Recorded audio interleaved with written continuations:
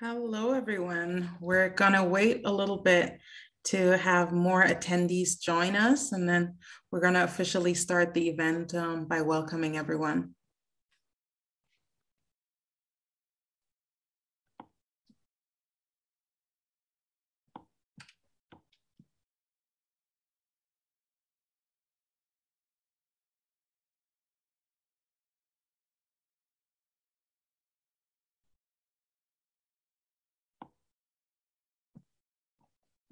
All right. Hello, everyone. I would like to start by saying we respectfully acknowledge that the University of Arizona is on the land and territories of the Odum and the Yaqui peoples who have stewarded this land since time immemorial. Hello and welcome, everyone. My name is Obenewaa Oduro-Opuni, and I am an assistant professor with the Department of German Studies here at the University of Arizona. I'm happy and excited to welcome all of you to the second and last Campus Week's virtual events this week, which is a conversation about anti-Black racism in US American contexts. And I would like to start by introducing our conversationalists for today. Dr. Gloria J. Wilson is the co-founder and director of Racial Justice Studio and assistant professor of art and visual culture education at the University of Arizona. An artist, public scholar, and qualitative arts-based methodologist, she has presented her research nationally and internationally. Her current research work is situated within Black studies, cultural studies, and critical public pedagogy. She studies power situated in North American-based cultural texts, which have produced race and racism in general, and more specifically examine representations of race across creative modalities and how these practices and processes work to reinscribe and refuse hegemonic systems. She has been the recipient of a Fulbright Award to study in Tokyo, Osaka, Japan, and has also been an invited artist speaker for Spelman College's Museum of Art Black Box series. She's recognized for her work in facilitating anti-racism workshops in museums and community spaces across the US. Her current art-making practices are grounded in critical arts-based inquiry and methodologies and include the Blackademic Project and forthcoming art installation dedicated to honoring lives of the descendant of the Clotilda survivors in Africatown, Mobile, Alabama.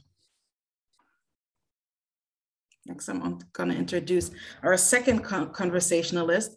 Dr. Stephanie Troutman Robbins is a Black feminist scholar, mother, and first-generation college student. She's the department head of gender and women's studies at the University in Arizona and is an associate professor of English. She is a formerly affiliated faculty member of Africana Studies, Teaching, Learning, and Social Cultural Studies and the LGBT Institute.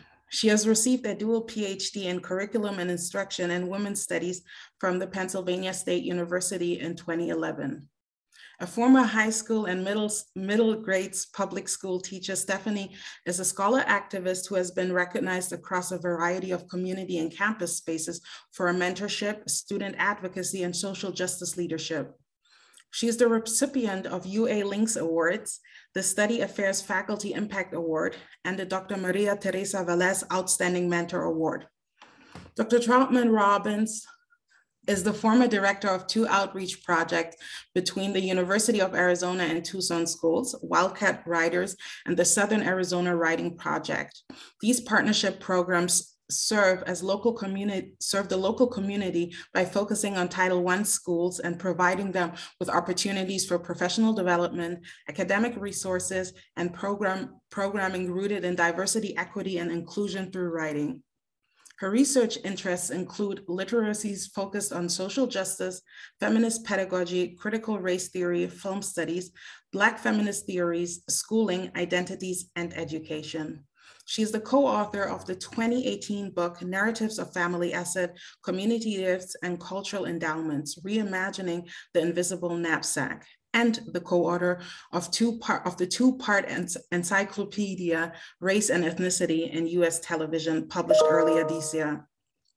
Her research has been published in the Journal of Girlhood Studies, the Journal of Race, Ethnicity, and Education, Meridians, Feminism, Race, and Transnationalism, Taboo, the Journal of Cultural and Education, and in the Journal of Literacy and Social Responsibility. Please, everyone, join me in welcoming Drs. Troutman, Robbins, and Wilson.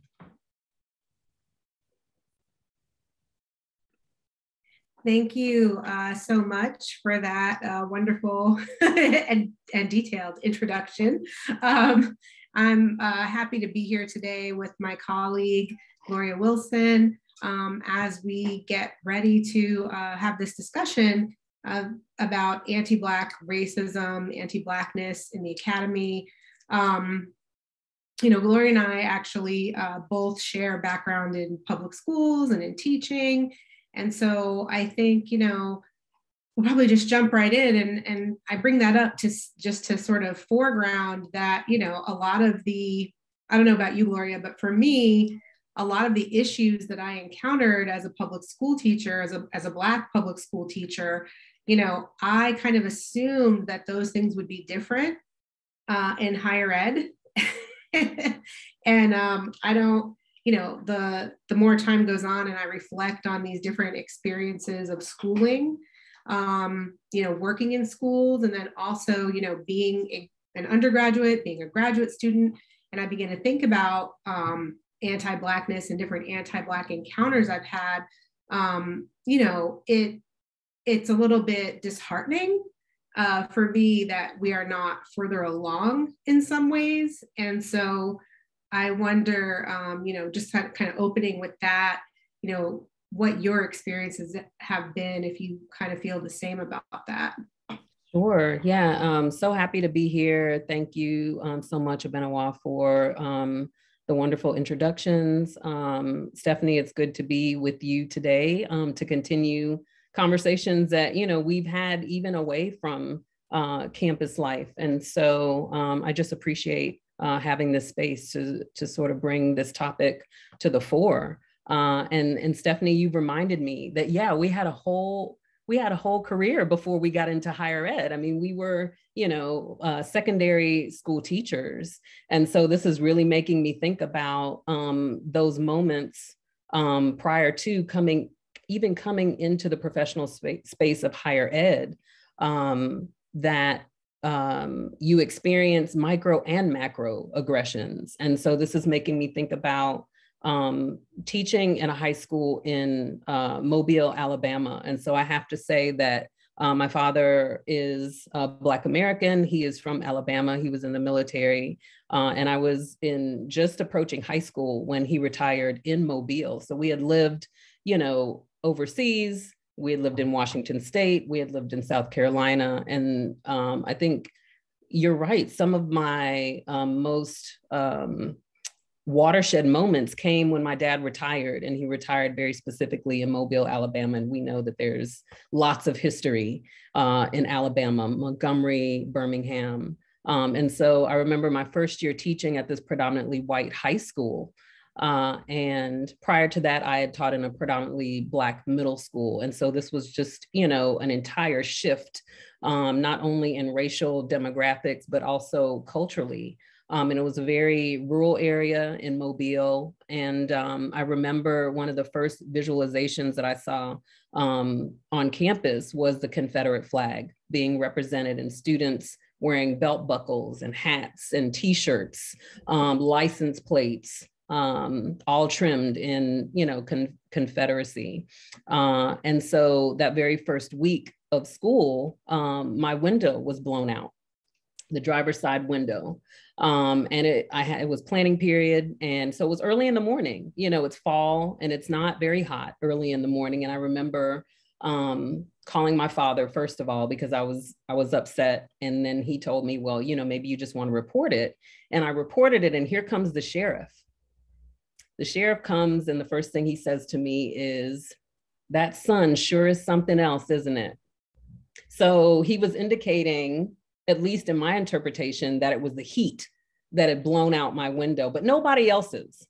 Nobody else is in the parking lot, and that was my first sort of, moment of understanding where I was. I'd come out of this, teaching in this predominantly Black environment, Black students, Black teachers, and here I am, now in this predominantly white environment, experiencing, my very first week of teaching there, this what I would call macroaggression. There was nothing micro about that. And then to have, the person who's assigned to sort of protect, say to me what he said, it made me, want to quit teaching, and thankfully I had a reasonable dad who kind of calmed me down and talked me through staying there. And 9 years later, I was the department chair and had done lots of things, but had experienced quite a bit of disruption along the way. Yeah. It's interesting too. There's a connection, which I don't think I realized before, which my dad is also a Southern Black man. He's retired military, retired law enforcement in Georgia.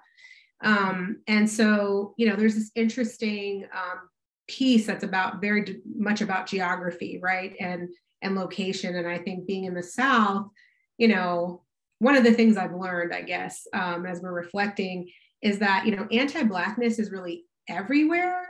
And so I guess maybe in the South, when you're there geographically, you expect it in a certain way because of the history of the United States. But I think that there's also, right, ways in which you don't think these other more progressive spaces are going to have the same level, right, of racism. And then you find out that they do, especially if we're talking about higher ed, and just especially reflecting on incidents of the last couple of years with police violence in certain metropolitan and, other kinds of areas. And so I think, it's really hard because in some ways, again, you can anticipate the racism in some of these places, even though it's still unpleasant. And I think for me, I didn't anticipate it in the academy in the way that I encountered it. And my first job in higher ed was in a predominantly Black, was at an HBCU, Bethune-Cookman University. And so at Bethune-Cookman, it was very much an all Black, pro-Black environment. Of course, there are teachers and professors from other backgrounds, but given the student body and kind of given the history of the space, the racism wasn't, I felt it differently, and there wasn't as much of an issue. But then moving into more predominantly white institutions and spaces, it definitely came up. And I think I was very naive. I think, I didn't expect it, right? And so because I wasn't expecting it, I wasn't well prepared for it.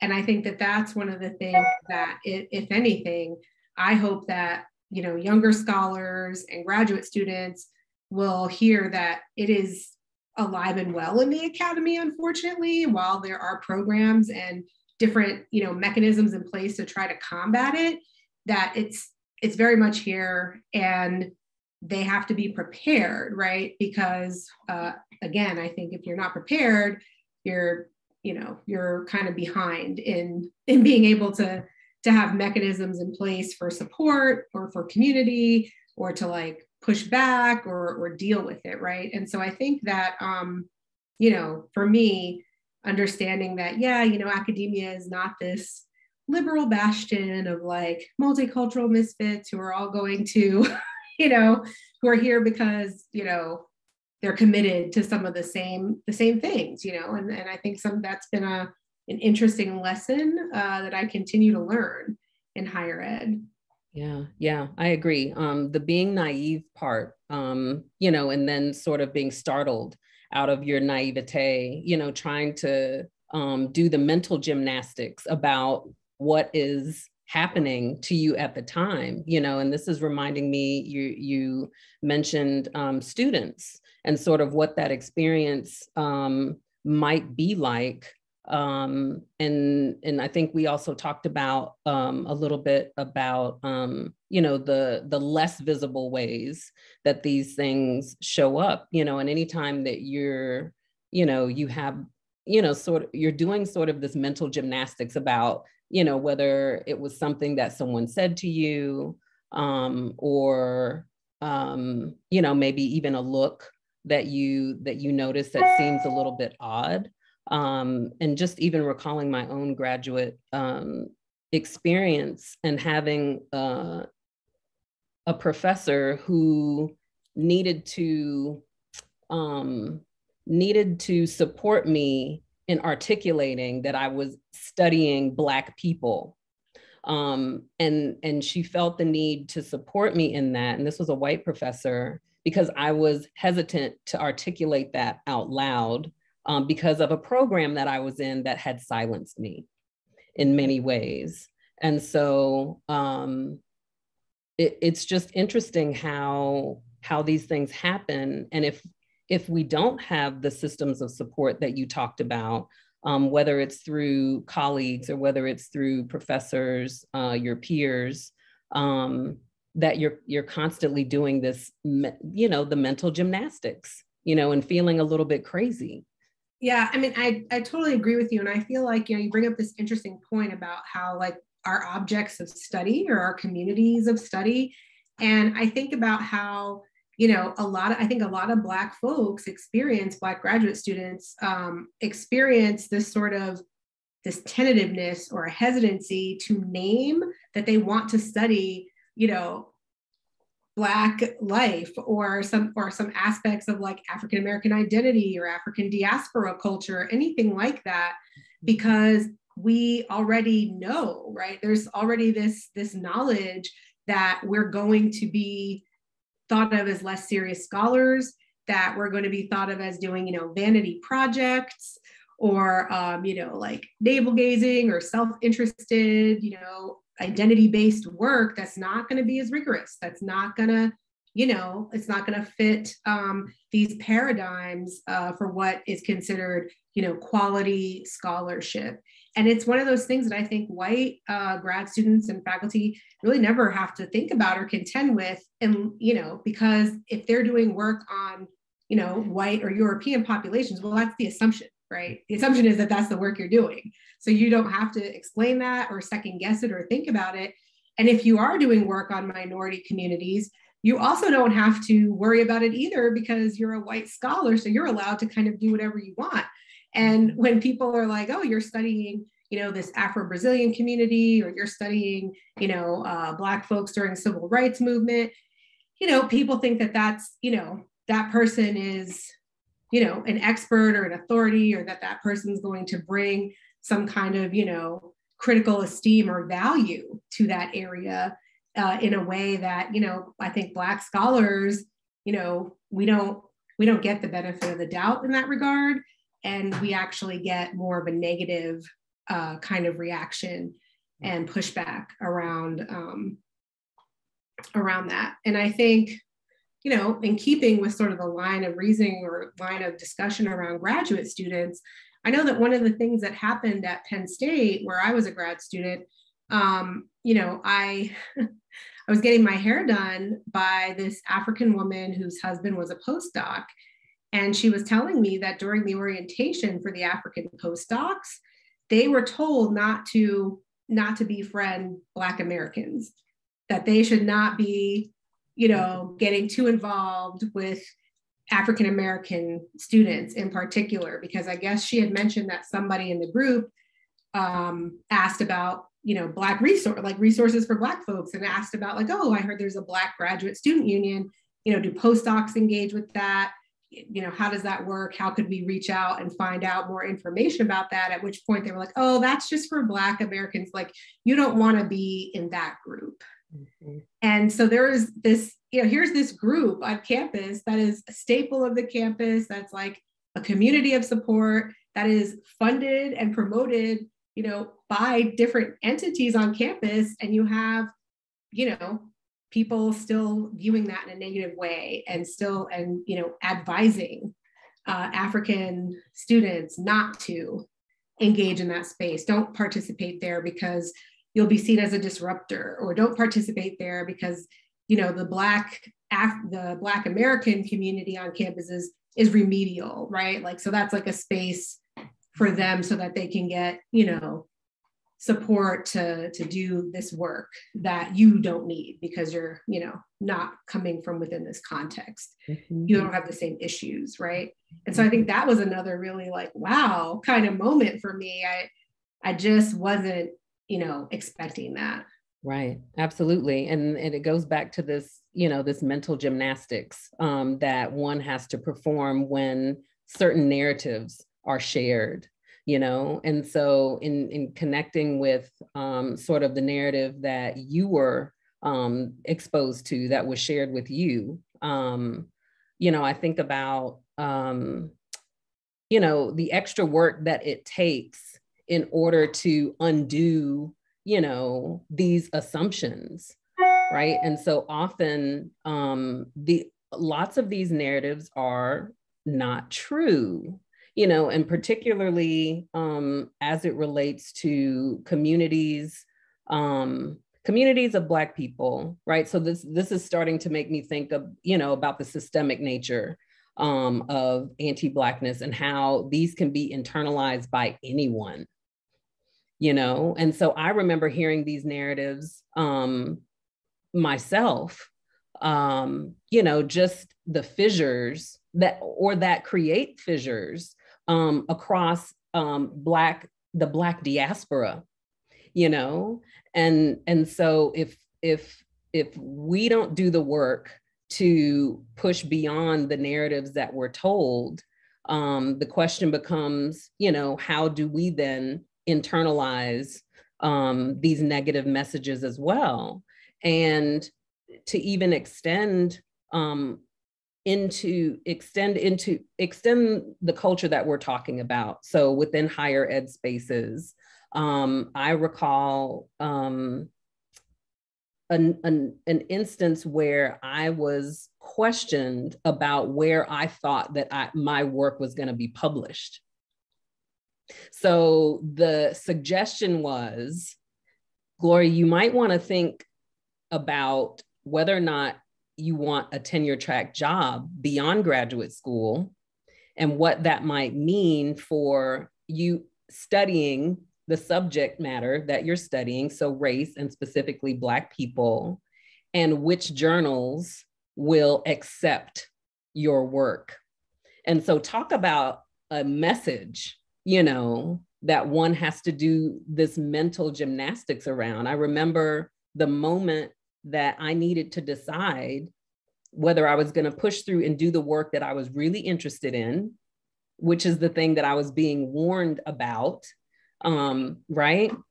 Or whether I was just going to take the safer route and study something like creativity, which is what my peers in my program were studying. You know, we're just going to study creativity, you know.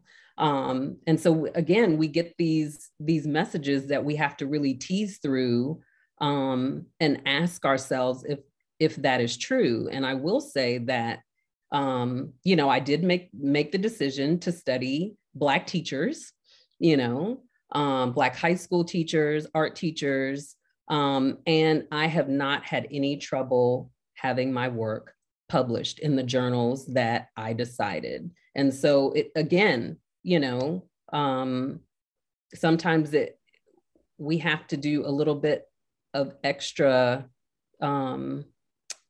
thinking about these things, you know, to ask ourselves, particularly as it relates to, you know, Black communities in the diaspora, if we're going to internalize these, you know, sort of warnings and be fearful about pursuing the work that we're really interested in doing with our communities.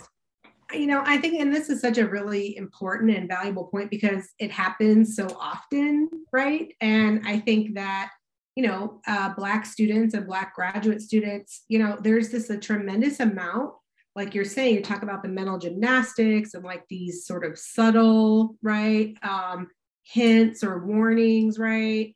And so I think, you know, all of that, you know, think about how much labor that creates, right? How much emotional labor, invisible labor, on top of already being in grad school where it's stressful, where you're one of you're just one sometimes, right? Like and I think that that is another thing that's kind of shocking, is sometimes you go into a space in academia and higher ed and you are the only one, whether that's as a Black undergrad, a Black grad student, a Black faculty member. And this is, this is evidence, right, of the anti-Black racism that continues in the spaces, just the low number of us, right? And so it's this very, it becomes very taxing and very like, stressful. And I think, I've had white colleagues who are professors say to me like, gosh, I can't believe that, I'm working with this really talented Black student. And, she, it's clear that she wants to work on this area, right, of, that involves Black identity in some way or another.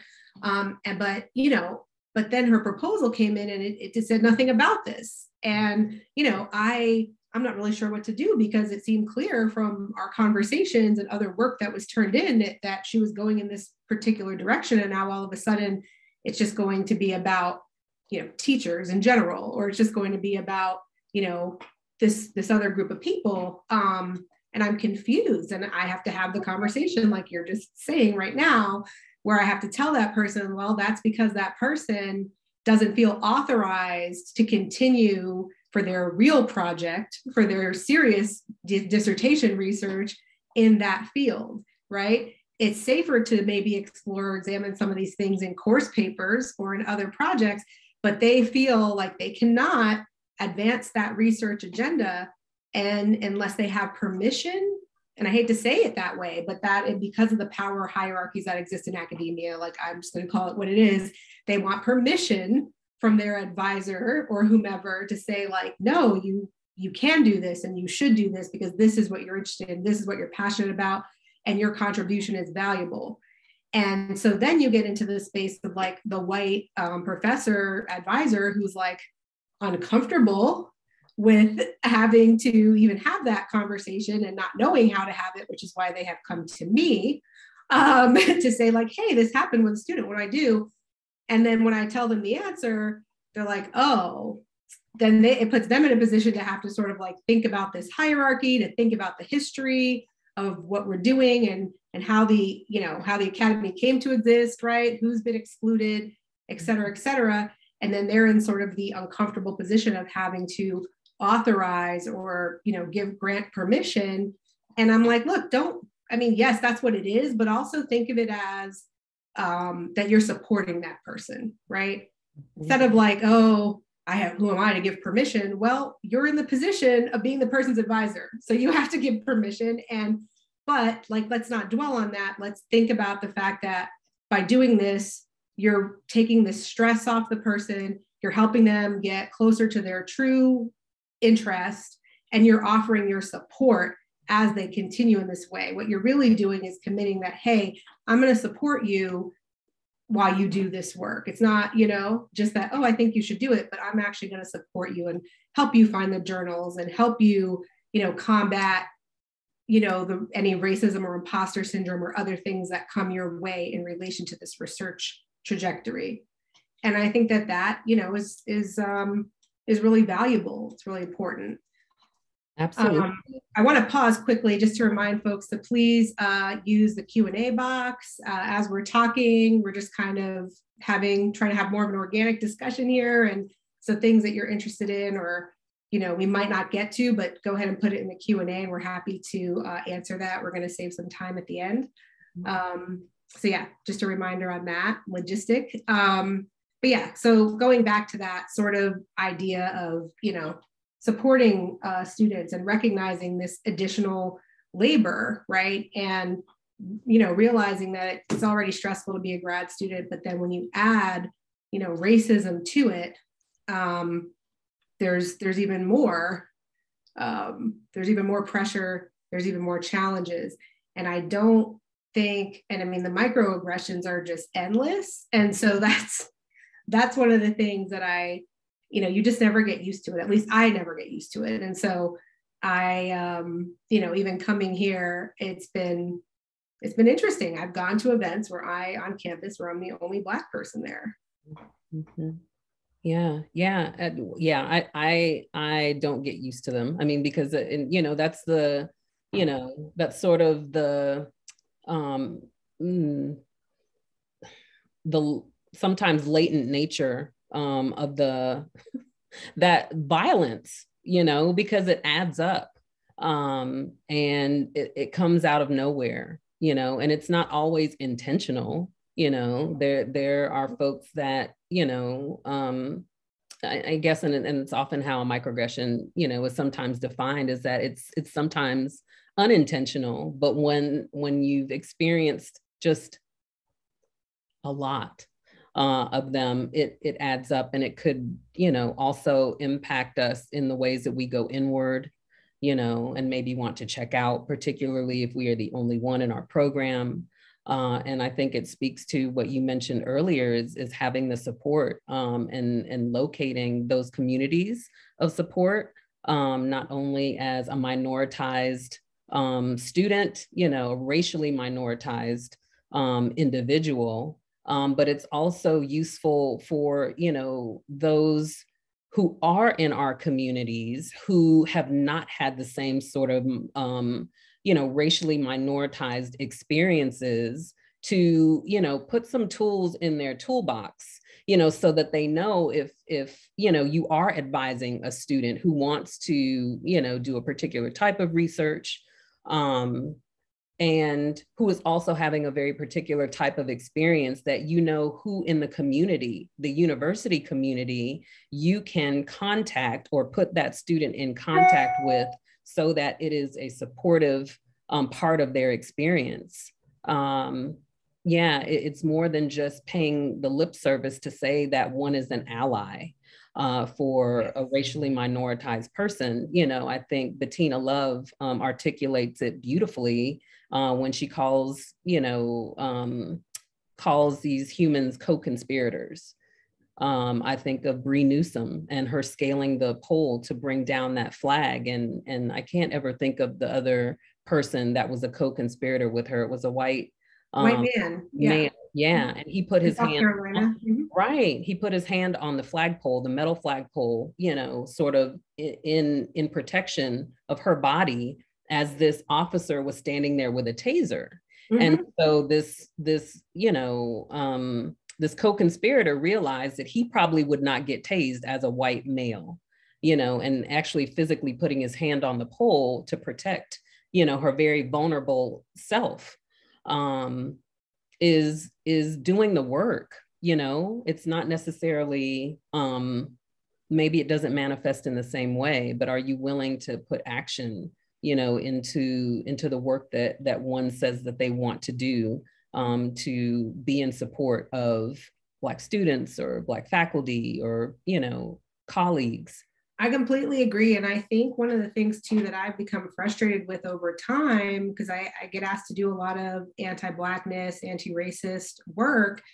And one of the things that frustrates me, and I've had to say to some units, well, you wouldn't have to call me to come here if you had more Black people like in your unit, or if you were building better relationships, even outside your unit with other units in the college or with people in the community. Then you could have different conversations. Then you could, you would have options, right? Because other people are, first of all, there are other people that exist here. So you need to do a better job of knowing who's here, number one. And number two, like the community, again, is important and you should be looking there as well. But also thirdly, like you need to cultivate Black faculty and staff through a pipeline, through an initiative, through recruitment and retention measures. Like that needs to happen actively.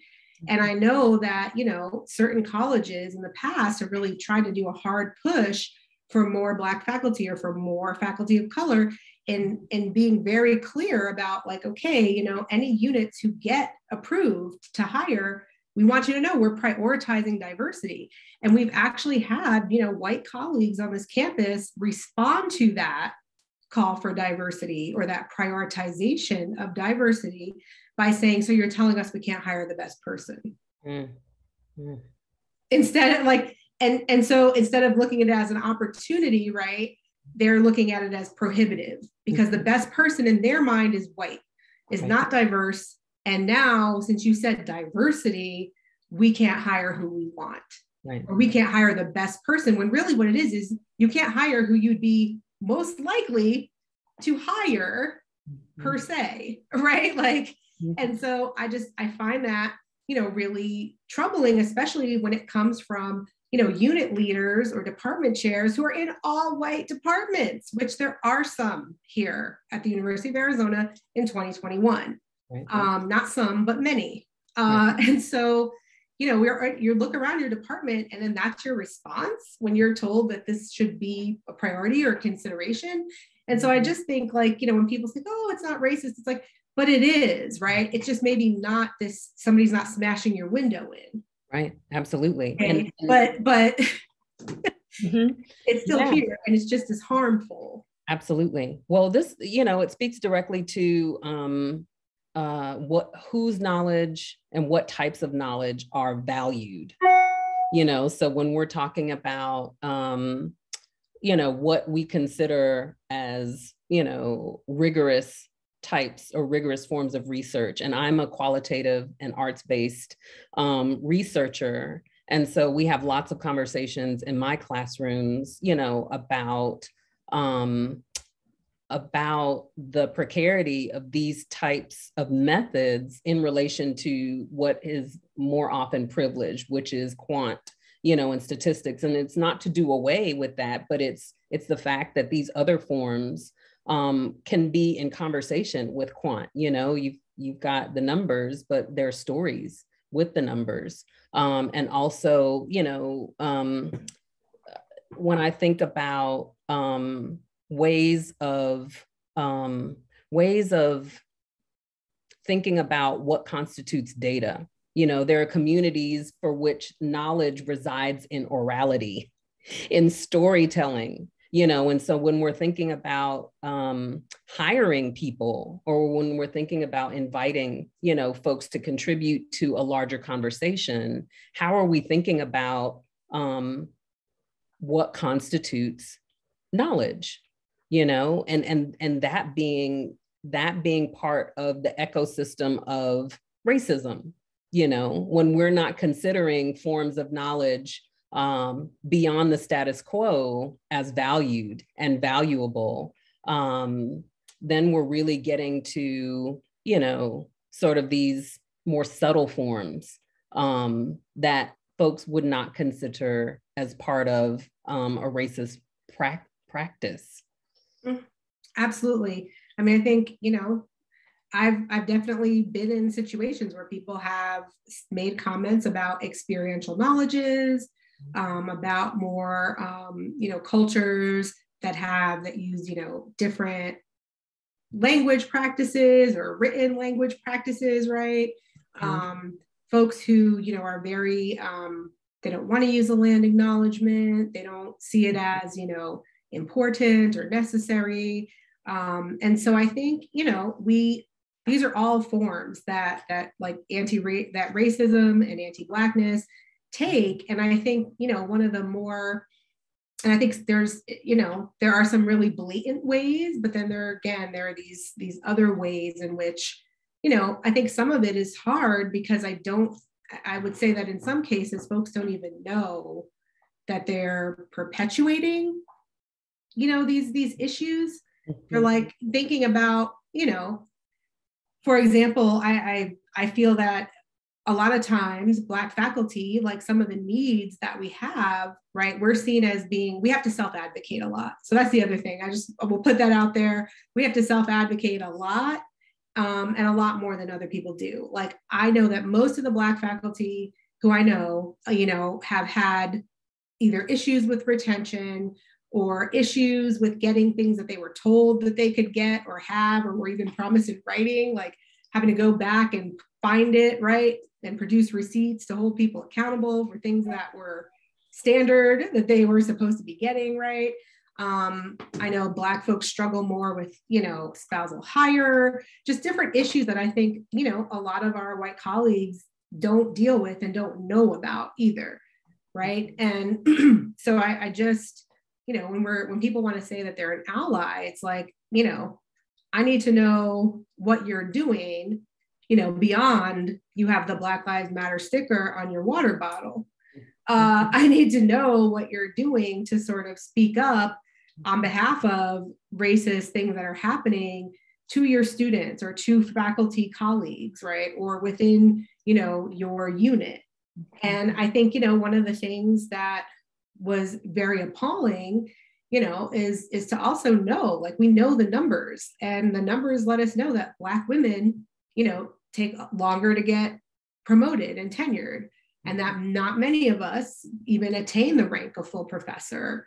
And in part, it's due to, I think, racial battle fatigue, the microaggressions, the additional service and labor that goes into educating our white peers and to dealing with white students and to helping support the Black and other marginalized students, right? It's like so many layers. And then for us to do all that work and then have our portfolio or our dossier come before a committee that then attacks us for working on Black people and attacks us for not, publishing as much, which is not always the case, but sometimes, or in certain spaces, right?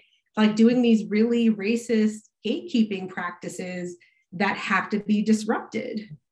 And so, the only way those things can be disrupted is by more of us, like becoming associate professors with tenure, becoming full professors and being in those spaces, but also white colleagues who call themselves allies have a responsibility to step in and say, no, I'm sorry, but when, so-and-so went up for tenure, they had the exact same profile. And I've sat, on different committees for third year review and other things wherein, the white candidate is a superstar and they're amazing. And, the person of color candidate with similar background and doing interesting and valuable work, it's just not even, that person is seen as doing what they're supposed to do. And I'm like, but wait a minute, this person also did this, this, and this. And if we're going to nominate this person for a President's Early Career Award, why are we not nominating this person as well? Right.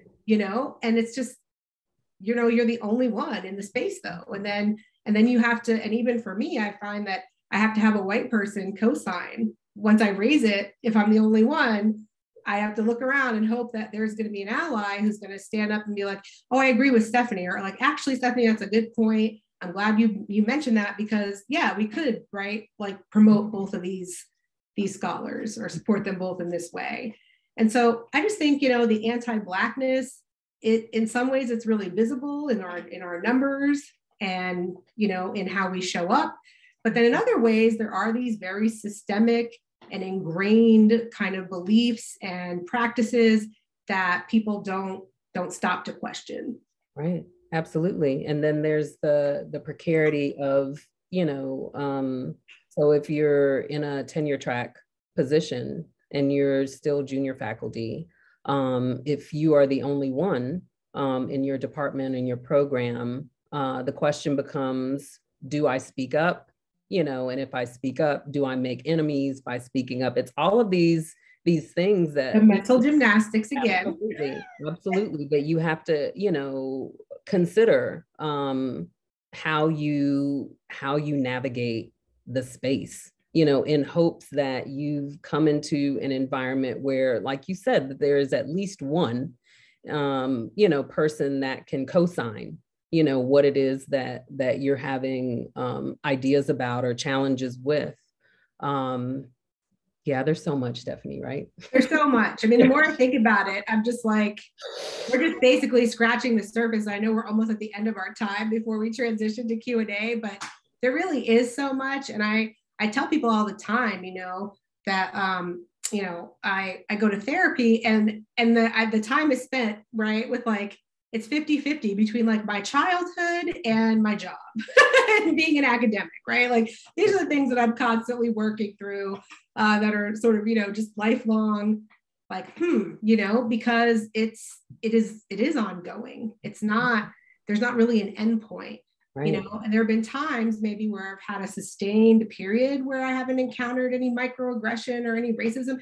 And then, you know, you get a little bit comfortable and then boom, and then it happens again, you know, and, you know, we haven't even begun to talk about, you know, the way that Black folks are, you know, treated in teaching evaluations and the way that plays a role in promotion and tenure practices. You know, we have those colleagues who, you know, are overtly, you know, unsupportive or just racist, right? And, you know, who won't have discussions, unwilling to have even, you know, talk about certain aspects of race and how it's showing up in the department or the program or the curriculum. I mean, there are many things that we will not get to cover today, but I'm really appreciative of this opportunity just to connect with you on this, Gloria, and for us to talk about it. I always like being invited. But yeah, I'm happy to open it to, you know, conversation or questions. Yeah, same. And if I might, I'll offer a resource that, you know, both sadly and gladly, I came to as a graduate student and then returned to this resource after I graduated and would, you know, sort of use it to inspire work. And I'm sure Stephanie and probably others in the room have seen this book. And again, sadly, a book had to be created around, you know, Black academics and their survival in the academy. And so I've dropped it in the chat. Oh, yes. Yeah. I know this book. So interesting that you pull this book, Gloria, because this book was actually given to us at Penn State through the, they had support for Black and underrepresented, you know, graduate students. And so we have certain professional development and support that was available to us. And one of the things that they gave us was this book right away. And so it's definitely one that's super helpful. There are many other resources out there. I would say that probably one of the most effective acts of allyship that I had a white colleague do for me when I was at Appalachian State University, which is one of the top 10 whitest schools in the country. It's in the mountains of North Carolina, and that's where I was before I came here. But what I tell people all the time is that you just don't know where the good allyship is going to show up, actually. And in that environment, I had amazing white colleagues. And so even though I was the only one, they were super vigilant about their commitment to anti-racism. And so they were not, I mean, even before I could ask for support, they were there providing support. They're like, oh, we heard this. And so now we've organized and we're showing up and we're writing a letter, you know, to our department chair, or we're being, you know, proactively advocating, you know, in this way or that way. And they just were there with it. And one of the really effective things that one of my colleagues did was he led a group, he led a series of seminars, he's a white man, on that were from Presumed Incompetent. Mm-hmm. Another really great book that looks at, you know, anti-Blackness in the academy, racism that, you know, scholars of color face. And so he led this workshop for white administrators specifically, and for white full professors, so that, you know, that they could become aware of their behaviors and their biases, and so that he could give really direct approaches and examples, not only of what they were doing, but he had like sat in different, you know, faculty meetings in different spaces and like took notes of things that people said and did, and then connected it directly so that they couldn't escape, right? Like, well, you know, we're talking about this because it happened in the book, but Jim, I remember you said this on this date at the meeting, and like just really called folks out. But of course, you know, he was a white man and he had tenure, but it's an example of how people can use their privilege, you know, to actually be an ally and, you know, to actually advocate. And I think too, you know, your point about junior faculty, if you're the only one and you're not tenured yet, like how much can you speak up, and, you know, what kind of risks are you able to take? And I think of one of my gender and women's studies and African-American studies professors at Penn State, who went on to be at UC Santa Cruz and sadly, you know, is no longer with us. But, you know, in her time in the academy, Dr. Erinette White amazing Black scholar, feminist, just incredible professor, she told us there's never going to be a good time to speak up, right? You're a grad student and you can't speak up because your committee won't approve your work. You're an assistant professor and you can't speak up because you don't have tenure. You're an associate professor and now you can't speak up because you'll never get full. It's just like, so there's never a good time. And so we have to understand that, like, regardless of the tenure scenario, that there's always going to be some obstacle or barrier or challenge that tries to silence us, and we have to transcend that. Mm-hmm. Absolutely. And I think we've been saying it in many ways all along, that one, there's work involved from everybody, whether it's finding your communities of support, whoever you are, so if you're a student, finding other students, finding, faculty that you can trust. If you are, not of a minoritized group, doing the work of unpacking, biases. I think universities are now, for better or worse, being called, to the carpet about, inequities, racialized inequities.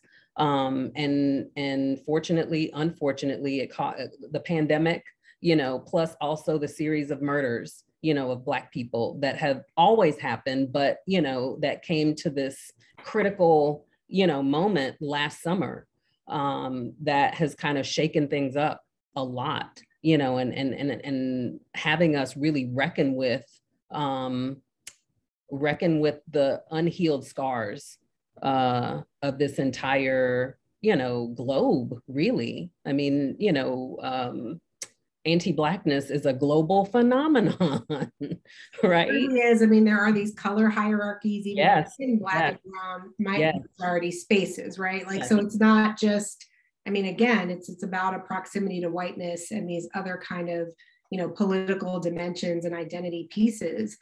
But, you're right that these most recent incidents in the racial justice movement and the way that social media has really played a role in visibilizing and, making more, more salient these issues that have been going on. I think that, you're right, that's been a huge part of the response, I think, because when it wasn't as, visible or readily accessible in a visual, domain, I think people were able to more easily ignore it or deny it, right? And we now see that that's no longer possible.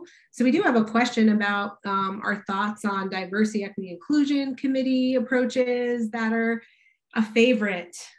They're a fave in the academy. They are very exciting. People are excited to use these mechanisms. But I find, I don't know, I think it's a mixed bag, right? On the one hand, it's better than doing nothing. But at the same time, I mean, how many of these, reports end up, in somebody's desk drawer, or, not being, they come with recommendations and you get thanked for your service, but the recommendations are never implemented. And then 2 years later, it's another diversity equity committee doing the same work, replicating essentially the work that the last committee formation did that never got implemented. And it can become this like cycle of inaction. And so I would just warn that, anybody who decides to serve in this capacity or on these committees, needs to really, first of all, understand that it's a big time commitment. So if you kind of show up in the room and you don't feel like the folks that you're working with are actually going to be committed to getting something done, to passing an agenda or calling for accountability, I would resign. And if, in a best case scenario, you get the right people who all have, a particular kind of energy and a particular level of, power and commitment, and then the committee can actually sometimes move the needle on certain things. But I think, it's complicated because there's so many moving parts and there's a lot of turnover and shifting. And so it's hard because of, the different, the different factors, but also, diversity, equity, inclusion committee is is a low hanging fruit, but everyone should have that minimally, some version of that in their unit, you know, just to like ensure that conversations are happening, I suppose. Mm-hmm. Yeah, I think it says, you know, it says something that we have to have this in the first place, right? So that speaks to, you know, the ever-present concerns of each of these areas, you know, and also brings to question how people are defining these things. Like how you know, we know that there's no silver bullet approach because racism is endemic. It is not trendy. It is timeless. You know, I've heard lots of, you know, folks that say, oh, this is so timely. Like, well, no. This is timeless. You know, we could have had this same conversation 60 years ago, 80 years ago, 10 years ago, you know? And so I have to ask, what is it that we think we're doing when we bring these sorts of committees together? And if we're not attempting to have the structural conversation about how these structures were designed very specifically and what are the methods to undoing and interrupting these very, you know, endemic and structural frameworks, how will things change? You know, it requires quite a bit of discomfort, you know, when we shake up a system, much like— It really does. And insistence, right? I think there's also a point at which people are like, well, you know, I said what I could, or I said my piece at the meeting, or I did whatever. And then I just felt like, you know, once so-and-so brought up that, like, it just wasn't gonna, you know, wasn't gonna go any further. And it's like, but you need to persist, right? And you need to insist, right? And there's not a point at which, you know, you withdraw when you're committed in a certain way. And I think that's the thing. It's like, well, no matter, you know, what this other person said about this candidate or whatever, it's, if you're trying to do anti-racist work, you know, it's your job to continually disrupt, you know, this other narrative or discourse that's happening in a space. I mean, I really hate the conversation about, well, fit. This person's just not a good fit. Like, fit is the conversation ender in these academic spaces, right? It's like, well, this candidate does, you know, has this to offer, and this candidate has this to offer. And you go back and forth. And what ends up happening is you say, well, these are both excellent candidates. One's Black, one's white. They're both great. We actually need them both, but we can only have one. And then people say, well, I just think Anne is a better fit than Shantae, right? Like, and then that's it. Then everybody's just like, you know, and so I feel like, you know, it's my job, since I have tenure, and other folks, right, who are committed, who have some kind of privilege, whether that's race or rank or whatever. It's our job to say, but why? Why is this white woman a better fit? Right. If we have determined that they have equal qualifications and credentials and they're both phenomenal, then why is this person a better fit? What makes them a better fit? Right. You know, and we have to push for that conversation. And like you said, it requires discomfort. It requires vigilance. And, you know, I think there are a lot of, you know, white folks who are not willing to get to that level, right? And to those folks, I say, well, every day we have to be at that hypervigilant level as Black scholars, as Black women in the academy, of like dealing with and deflecting and processing microaggressions, racist colleagues, you know, all of the things. So if we have to go through that and you want to call yourself an ally, then you need to be okay with pushing through with some of these, you know, questions or tactics, strategies, right, in these other settings and spaces. Right. And I mean, I know we're short on time. There was a last question about how academic units can better support Black graduate students who are experiencing micro and macro aggressions. What are your thoughts on that, Gloria? I'll let you have the final word. Wow. Yeah.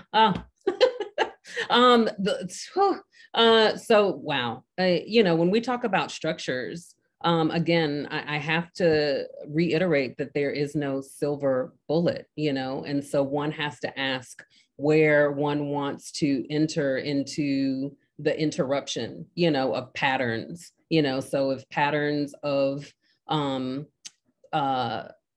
in the inability to retain students of color, or Black students is, sort of the issue at hand, one has to look at, the community and the ecosystem. If you are the only one, what is going to encourage you to stay? And if you have no sense of what other Black students, are in the community, again, it goes back to, who are the resources on campus, the human resources that students can be connected with, and what messages are students receiving. I think this ties really well into everything that we've been talking about. Is the student's research considered valuable? Is their method considered valuable? How can those who want to be allies or co-conspirators reimagine what these students already bring with them? And it might require reimagining the culture of a field or a discipline. I have friends who, I was in grad school with, who were parts of different programs, and it required selecting a committee member who may happen to be in a position of power, whether it be through tenure or whether it be through their skin privilege, that they could actually support that student in their defense of their research proposal, to sort of check the other committee members that may not have supported them otherwise. So there's so many different, I think, points of entry that we can interrupt sort of these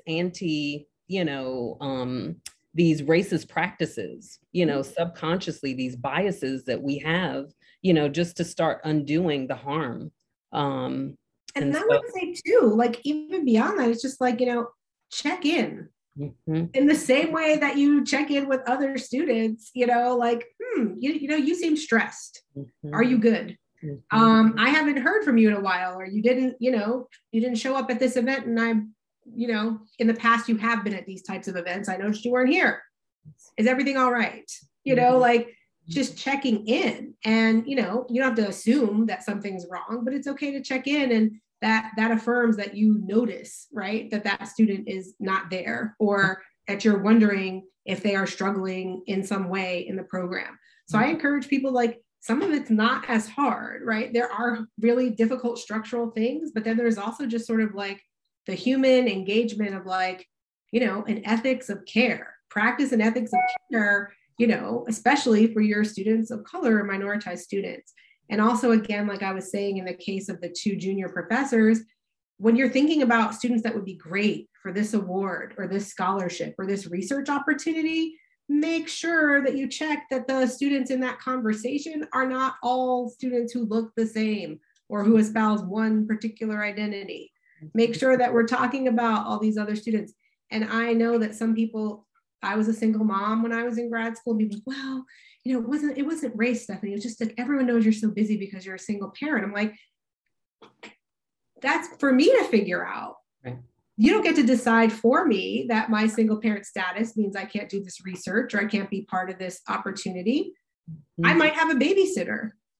I might have, family who's willing to watch these kids. You don't know.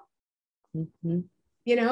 And I've tried to take it upon myself to be that professor who, especially when there's a student parent, I'm like, we should consider so-and-so. And when people raise those concerns, I tell them my own story of, like, how I got overlooked because of assumptions. And if we know for a fact that student doesn't have support as a single parent, well, what could we do to provide that support so that student can have that opportunity? I think it really does require a lot of commitment. Mm-hmm. Yeah. I think that's a beautiful way to, sort of put a pause or put a pin. Because this conversation can go on forever. But you know, like you said, Stephanie, I'm just glad to have the space to share with, you know, to share with everyone on today, to just sort of, you know, crack open part only, just, you know, just a teeny tiny, we've only scratched the surface here. Yeah. But I hope there will be more conversations, and I hope folks will look for, you know, additional resources to continue to educate themselves and to grow. Absolutely. Thank you so much for inviting us. Mm-hmm. Thank you both so much for this really interesting conversation, bringing some really important points to the fore. And thank you everybody for your engagement. Thank you for your comments in the chat, really appreciated. Thank you also to Campus Weeks for sponsoring this event, Department of German Studies. We really appreciate the time and support financially that went into this. Also, thank you so much, Gloria Wilson and Stephanie Troutman Robbins, both professors at the University of Arizona. We really appreciated hearing your perspective and taking the time to join us today. Thank you. Thank you, everybody. Thank you all.